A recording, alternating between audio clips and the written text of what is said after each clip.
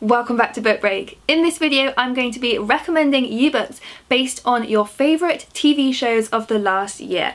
And over the last year there have been so many massive TV moments, so we've got a lot of recommendations here. It's going to be quite a long video I think, but if you look in the progress bar below I have divided it up into sections so you can scroll through to find your favourite TV shows of the last year and then hear book suggestions especially for you.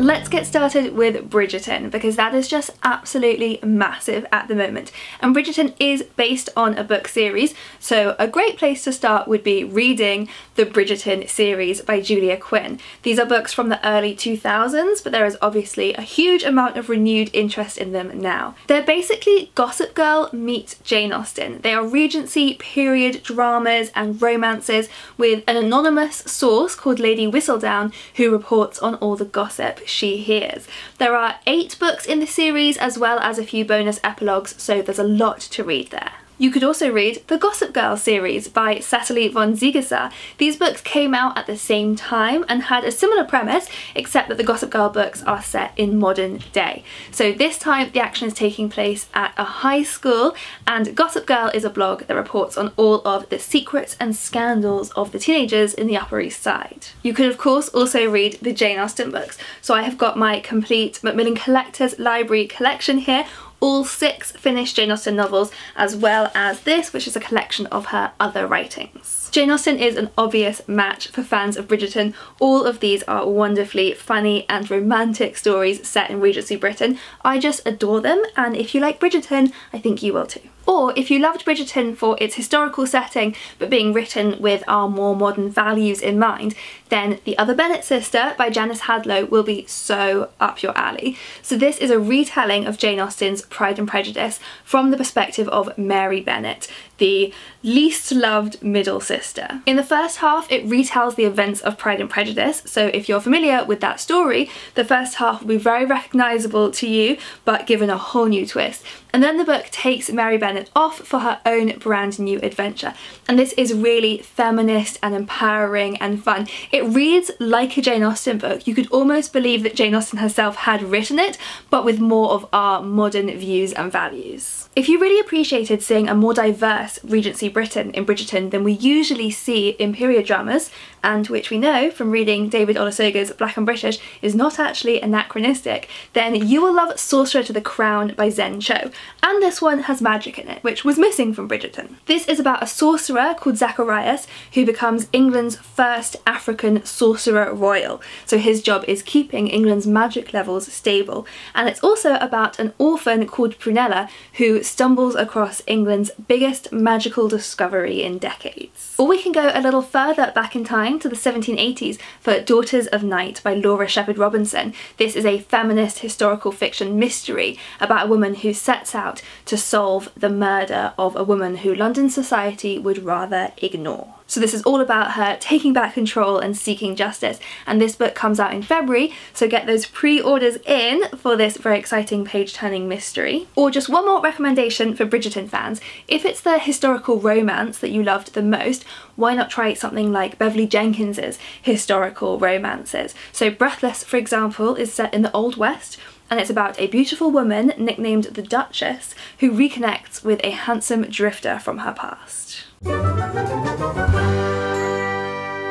Next, let's talk about The Queen's Gambit. I was absolutely obsessed with this show, and it is also based on a book by Walter Tevis, so that book is a great place to start. The book and the show are pretty similar in terms of plot. The book does dive more into the sexism that Beth faces in the very male world of chess, and a few of the characters are subtly different in a few small ways, but overall it's a pretty obvious next book to pick up.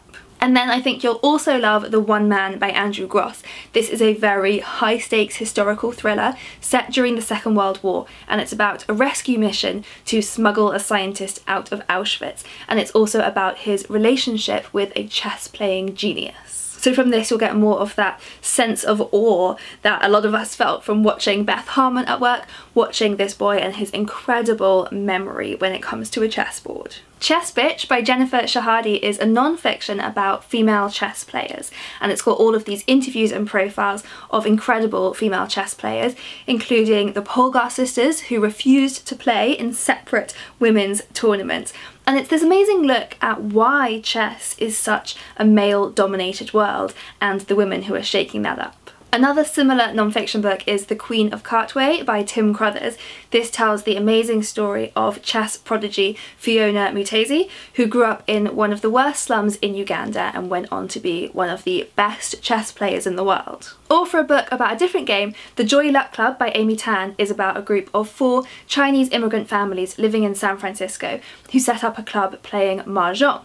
And the book is kind of structured like the game of mahjong, so you get really immersed into how the game works. So if the Queen's Gambit had you rushing out to buy a chessboard, then the Joy Luck Club will probably have you rushing out to buy a mahjong set.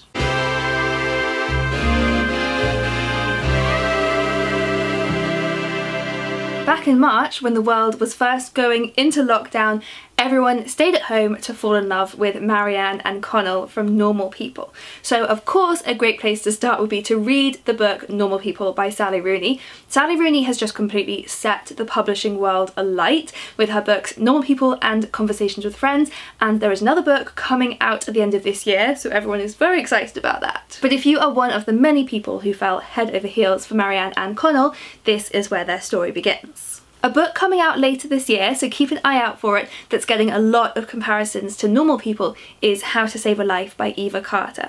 So this one is about 3 friends. It begins at a New Year's party on the eve of the millennium. One of the boys, Joel, at this party his heart stops beating, and so another girl from the party, Kerry, performs CPR on him and actually manages to save his life, whereas her best friend Tim, who is also like her training to be a doctor, completely freezes up and is unable to help. And the book then follows those 3 characters over the next few decades and sees how this event massively impacted the course of their lives, and just like in Normal People, these characters keep being drawn back together. If it's the Irish setting that you loved, you should read Tender by Belinda McCune. This is about 2 university students, Catherine and James, who form this very intense friendship that means something very different to each of them. James is gay, and in 1990s Dublin he doesn't feel able to be himself. Catherine is obsessively in love with him and unable to let him go. One Day by David Nichols is a very Normal People-esque story. Again, we have 2 friends who meet at university and we follow them over the course of their lives, checking in on them on the same day each year and seeing where their lives have brought them to in that time. And again, we just keep seeing them being drawn back together and thrown apart, and it's heartbreaking. If you related the most to the character of Marianne and her constant struggle to understand herself, then the protagonist Queenie from the book Queenie by Candice Carty-Williams is the perfect character to read next. This book has the same very honest writing style as Normal People, but it's also about race in Britain, what it means to be Jamaican and British, and how the people around you will treat you. And finally, Ordinary People by Diana Evans is similar not just because of the title, but also because of its exploration of complicated relationships. So this one is set in the late 2000s. It's set against the backdrop of Obama's first election victory, but thousands of miles away in South London, 2 couples find themselves on the brink of change. So this book explores the experience of being black or mixed race during this uniquely hopeful time, but also the political context feels a million miles away from these ordinary people having ordinary problems.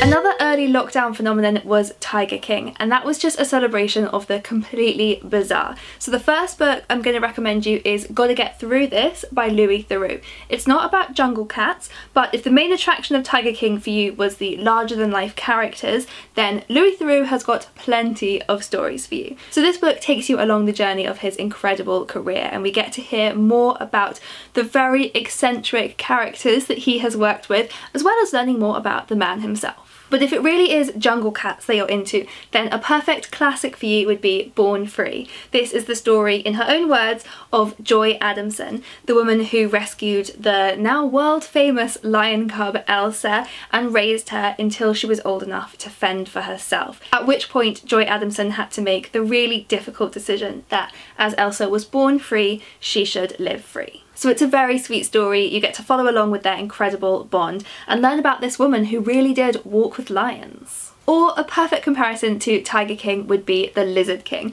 This is a book by Brian Christie, and it's the true story of a father and son whose main business was smuggling reptiles. And it's a very dangerous world that Brian Christie got mixed up in while trying to tell this story. As well as learning about this father and son, the book is also about the federal agent who tried to take them down. And it's been described as The Sopranos with snakes.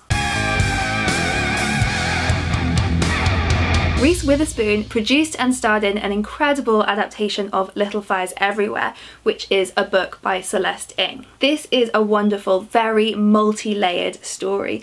It's about a conflict between various families living in this little suburb called Shaker Heights, which is a planned community where everything is seemingly perfect. What we know from the beginning is that this is going to end in disaster. Both the book and the TV series show as their first scene one of the family's homes being burnt to the ground. If what you loved about this book and this show was the claustrophobia of the small town setting, we actually have a whole video that we made on books set in small towns, so I will link to that below, but I'll give you one really good example from that video. This is Big Lies in a Small Town by Diane Chamberlain. It's set between two time periods of the same small town called Edenton between the 1940s and present day. And the secrets that this town holds are all hidden in the town mural, which in present day our main character is uncovering. As it says on the front cover, this community has a lot to hide. If what you loved so much about Little Fires Everywhere was the complicated families and the race dynamics that can exist in small communities, then the next book you should read is The House of Deep Water by Jenny McFarland. This one is about three women who grew up in the small town of Riverbend, Michigan, and couldn't wait to leave. But now, each for their own reasons, are returning. So this has got lots of mother-daughter relationships, it's this town with plenty of secrets and scandal to hide, and it's a story of love and loss and starting again. So all of the elements that you loved from Little Fires Everywhere.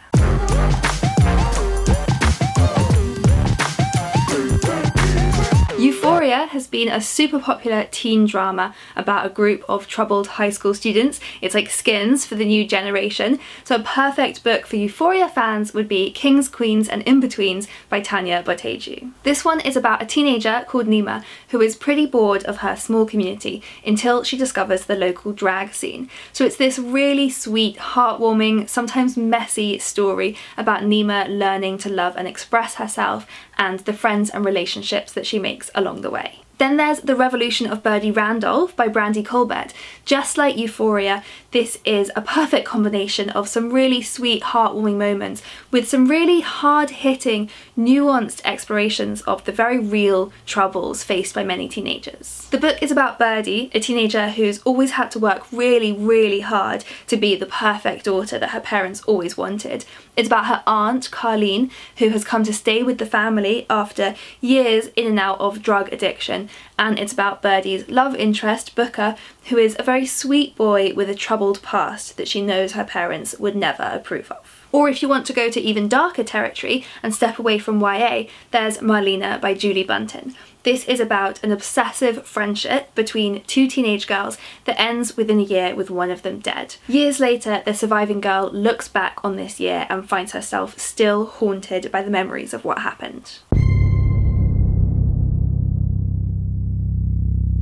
And talking of haunting, The Haunting of Bly Manor has been a massive show recently, and it's actually based on this classic gothic novella, The Turn of the Screw by Henry James, which is about a governess who goes to work for a new family and becomes convinced that the grounds are haunted. And it's really famous for its ambiguity. Whether the house really is haunted is up for the reader's interpretation. The Turn of the Key by Ruth Ware is another retelling of this same story, which shows just how well this story has held up through the years that it's spawned so many new versions. So The Turn of the Key begins with our main character in jail for the murder of one of the children that she worked as a nanny for. She starts writing letters to her lawyer explaining all of the events that led up to this, and again it relies on the same very creepy ambiguity of whether or not the place really was haunted. Or if your favourite thing about The Haunting of Bly Manor wasn't just the gothic haunted house setting, but also the love story between two women, then you should definitely read The Animals at Lockwood Manor by Jane Healey. This book is set during the Second World War, and it's about a woman called Hetty who is tasked with overseeing the evacuation of the mammal collection from the Natural History Museum where she works to safety, away from the threat of the Blitz. They're going to be stored in this grand manor house in the countryside. But of course, when she gets there, strange things begin to happen. Again, it is unclear if the house is or isn't haunted, but the animals do seem to be moving in the night. But amongst all the creepiness, Hetty does meet the woman who lives at the manor, Lucy, a very troubled young woman who does seem to be haunted by something. But against the backdrop of all this fear, we get this beautiful love story between these two women.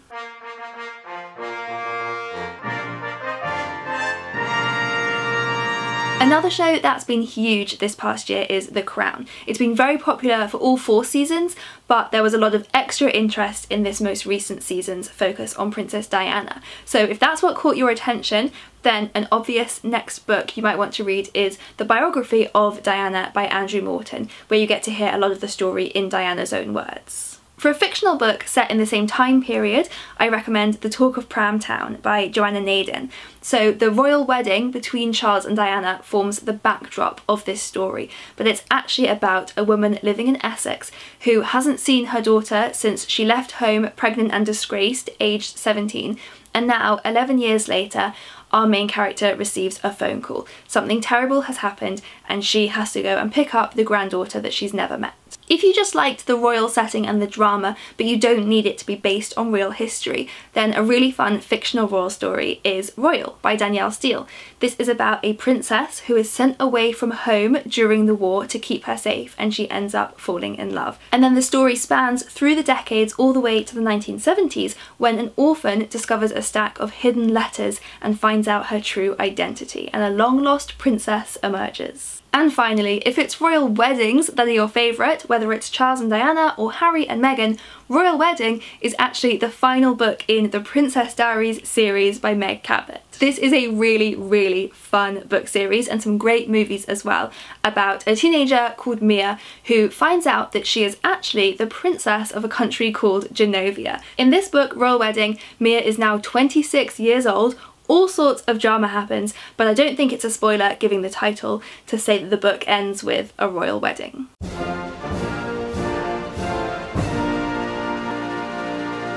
At the beginning of last year, which now feels like a million years ago, the world was watching Cheer, a docu-series about a cheerleading team from Texas. So if you're missing that, I've got some more recommendations, starting with Dare Me by Megan Abbott, which actually had its own TV series this year. There have been a lot of big cheerleading moments in the last year, so this is about a new coach that comes to take charge of this high school's cheerleading squad, tearing allegiances apart and turning the girls into rivals. So everyone here is playing their own deadly game. This is very much the dark side of cheerleading. Another murderous side to cheerleading shows up in The Cheerleaders by Cara Thomas.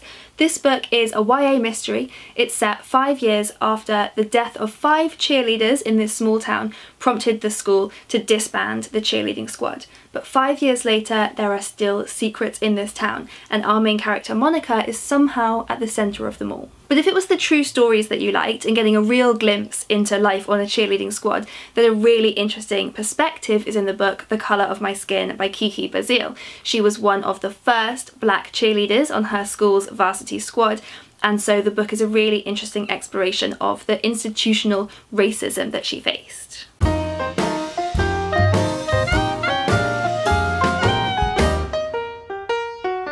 And finally, the show that made everyone smile over the last year, Schitts Creek. And if you're a fan, you will recognise the reference on my t-shirt. Again, this is a show that has been around for a while and has had a really strong cult following for years, but in 2020 the rest of the world finally caught up and took notice just in time for the show to end and everyone to go into collective mourning about it. So if you want a book that will give you similar vibes, The Family Fang by Kevin Wilson is about a family of performance artists and the 2 grown-up children trying to adjust to any kind of normal life. So it's got this really eccentric cast of characters that makes it a sort of blend of Schitts Creek with Arrested Development, the kind of characters that you love to hate and love to be continually confused by. A book that's more closely aligned to the Schitts Creek plot is The Wangs vs. the World by Jade Chang. This is about a wealthy Chinese immigrant family who had it all and then go bankrupt. So they have to set off on this road trip, leaving behind their Bel Air mansion